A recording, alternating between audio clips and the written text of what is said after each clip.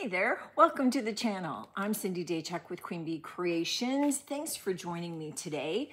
We're gonna be, let me get it up here. We're gonna be working on this cute little cabinet. Oh my gosh. So very cute. It's got one shelf that goes across the inside. It's got the towel bar underneath. Very cute, very sweet, very heavy. And so it's a little awkward maybe to be working on, but we're gonna make it work. Okay. Sheesh. All right. So what I have done is I have cleaned it off. It was a little dirty to start, but you know, that's the way things go. It's got cute little knobs that I'm a little leery to take off in case it closes because I'm not sure I'll get it open, but I'm going to be taking them off. The first part of this is I'm going to paint it 2 coats inside and out in beadboard. I'm not leaving it total white, but that's my base. That's my foundation. And so yeah, that's what I need to do to get started. Hey, okay. So, put you off to the side. So, nothing more difficult than, okay, like I'm looking around going, I had a paintbrush here. So, nothing more difficult than getting the paint on. Obviously, a little bit involved from the standpoint of inside and out, letting some pieces dry, you know, edging and stuff, but really not all that challenging. When it comes to shelving, I'm not going to paint the ends because I need to ensure that I don't have so much paint on the sides and on the ends, because that would be 4 layers, 2 layers on this and 2 layers on the insides. Then that becomes 8 layers of paint that might make it a tough fit. So I'm not going to paint those edges much the same as, you know, we'll see how it goes on these. I'm going to have to look and see how tight a fit these are to go in, because once you start adding that paint, you know, if it gets too thick, nothing's going to close right, in which case then I'm stuck having to sand them back and then repaint them again. So we'll see how that one looks, and I'll let you know. But generally, if I'm painting shelves, I get the 2 edges and the top done, let it dry, flip it over. I do my bottom, and then I've got the 1 coat done, and I come back in with my 2nd coat. For something like the shelving or the inside walls, it may, because this is a darker wood, it may take 3 coats. White is just such a pure color. It doesn't have all kinds of layers of other colors to create its depth, that very often it's not unusual on any paint line to have to go with 3 and sometimes even 4 coats of white. So this will definitely take at least 2 where I'm not adding any secondary color over top. So the outside is going to have some secondary color. So on the inside, we'll see how it looks. Not worried about the back fully, because we still have stuff to do to the inside back. You know, just cause you can't just leave it alone and do nothing. You could, but that's not really me. So I'm gonna get the rest all painted up so that we can move on with the rest of the project. Now that I have this all painted white, I want to switch it up a little bit. I am going to distress the outside of this a fair bit. We had dark underneath because it's going to be pristine white in the center. Okay, with one exception. We're going to work on the backboard a little bit. But what I have here is I have some kind of almost like a light farmhousey green that I've mixed up for a different project. And it's almost like a paste now. It's very thick and very creamy. You could just use regular paint. You don't have to have it thickened. You could thicken your paint up with paint frosting by DIY. It's a paint thickener and it will do it, you know, almost instantly, kind of within 20 minutes. But what I want to do is I want to take it, I'm just trying to see how you can see and I can see what the heck I'm doing. I have a little bit on my palette knife and I'm going to push this against, and I'm just going to drag it. I want this to kind of look like it's been painted, it's worn, and especially once I start to distress it, this will all kind of wear in. So I want to make sure that I'm kind of working in rows. It's just gonna kind of end up looking almost like I've got some planks or that it's working on boards. I can go from the bottom to the top. And I'm just gonna do this on the outside of the piece. A little more challenging when we get to the rail. Right, remember that I have that towel rack down there. So, but we'll be doing kind of the same method so that it's all sort of tied in together. And you can see that we get heavy splotches, lighter splotches, and that's exactly what I want. So I'm just kind of using this as a method to kind of age the piece a little bit, wear it down a little bit, add a little bit more dimension. I don't need to have it everywhere. And I can certainly look for some spots that I don't and go in and kind of add a little bit. If you want even more textured look, then you can do some swipes the other direction as well. And that's going to give you a little bit more to go on. So again, depending upon what that finished look is that you're after. So now I'm just going to do this, make it look way less pristine. I'm going to do this to the entire surface, let it dry fully, because I definitely want it dry before I look at sanding. But you can see the difference. Before I start sanding anything, because that's going to make a mess and I have to sand the inside anyway, I want to get started on this backing. Rather than just leaving it all plain white, what I want to do is add in a paint inlay. So we're going to be using the Paradise paint inlay because I have some extra sheets from it. And I think that these soft colors are going to go well and just kind of perk up the backing. So what I am going to do before we add anything in is I have to see kind of how it's going to fit in, how much I have to piece, where I have to piece it, and get all of those cut down into size. That one seems a little small. This one I can at least fit here, and then just piece on this side. But if you want it to go edge to edge, you can see that on each of the edges, there's a little bit of a blank space. So I'm gonna trim all those off so that when I try and match them up, that looks like there's a match. I just have to see how it works size-wise, but I'm gonna cut all my pieces out and then I'll be back to show how we're going to apply this. Bear in mind, I'm gonna be applying it this way, image side down. Now the paint inlays are different than the transfer because we're not gonna rub off this image. This is artist grade paint.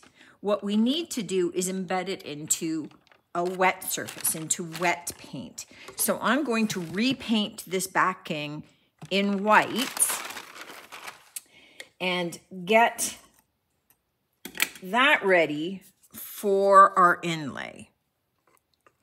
And this paint is the DIY, so it is it's clay-based. It's similar to a chalk paint in the sense that it does not have a built-in sealer. So that makes our job a little bit easier in using the inlays, but it does mean that we still need to have it going into a wet surface. And you don't want to skimp at this stage. So you don't want just a little tiny bit of paint. We need that artist grade paint to have something to sit down into and grab hold of. And I just want to make sure I got something in there on all my edges. And so while that's wet, we need to lay our inlay down. Okay, that's not bad. Awesome. And then, because I cut off those edges, I want to match that up. And I want to get them fairly close, maybe even a little overlapped, just so that that looks like a continuous pattern. Now, because I'm going to be distressing this, I don't mind about whether or not there's wrinkles in there.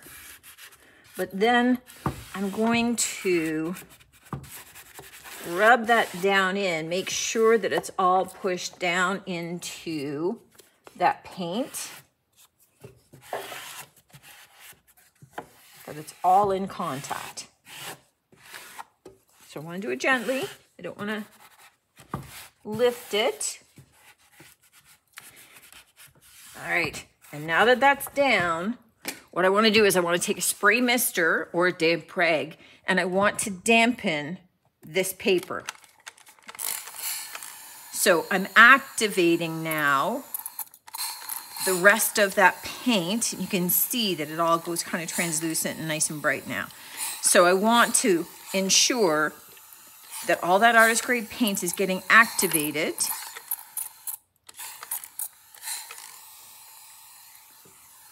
And just nice and light.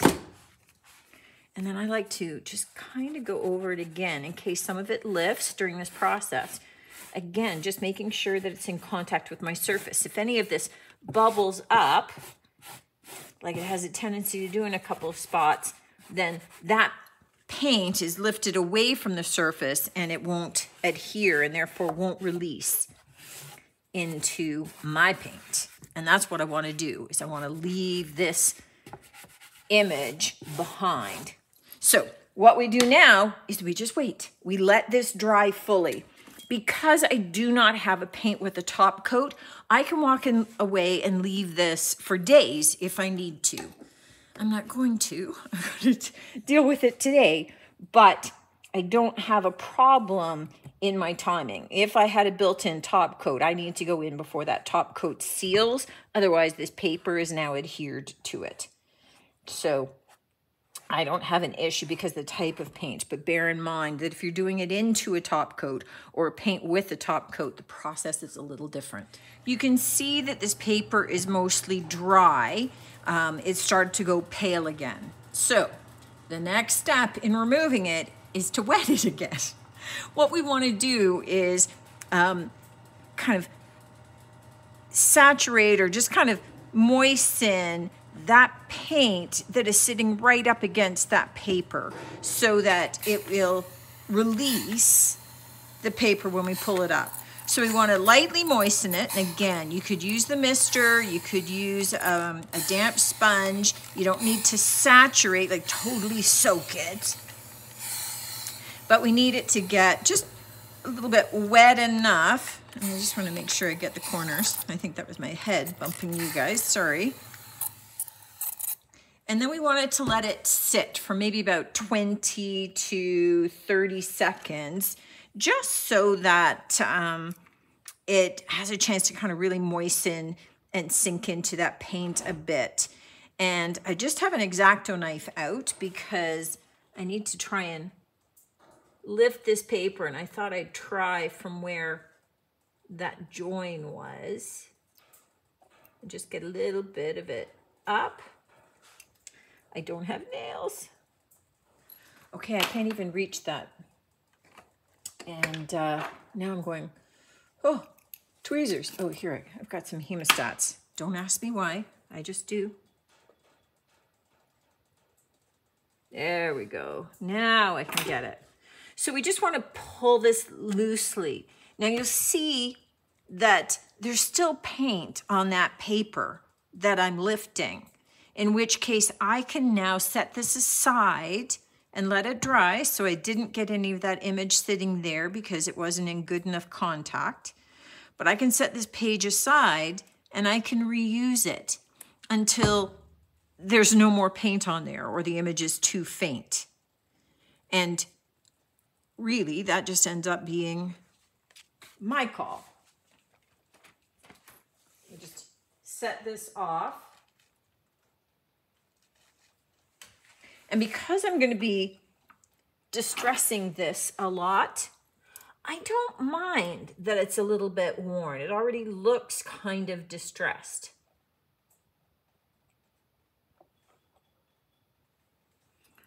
Okay, there we go. So again, I'm going to set this aside, paint side up to allow it to dry, and then I'll put it back into my stash for me to be able to reuse. Each subsequent use will be a little bit more faded than the original was. But there you go. I'm just going to let this dry, and then I can start sanding back all of the rest of the piece. I just want this to dry though, so that all the dust doesn't stick to it first.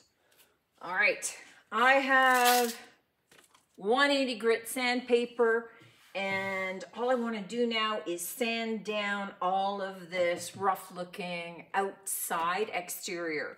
I will be hand sanding on the inside, and I'll be using a 240 grit for that because I don't need it to be super distressed on the inside. I just want to smooth out the texture. Here, I want to do a little bit more distressing. So I'll use this for the outside of here. I'll hand sand here where it's more delicate and get that all done. And then I'm just going to use clear DIY wax to seal. Let's take a look at our finished little cabinet. Okay. This has been sanded and waxed. Ooh, and most of the excess taken off. Just looking at a couple of little spots here. All right. So here's the little cabinet. Just nice and super sweet. Really what we were doing more than anything else with this is brightening it up. Taking a really dark, heavy looking piece and giving it some distressing, so giving it a little bit of age, but giving it more of kind of that nice light kind of country feel. We've got that paint inlay on the inside, just adding a little bit of interest, but not overwhelming the piece, right?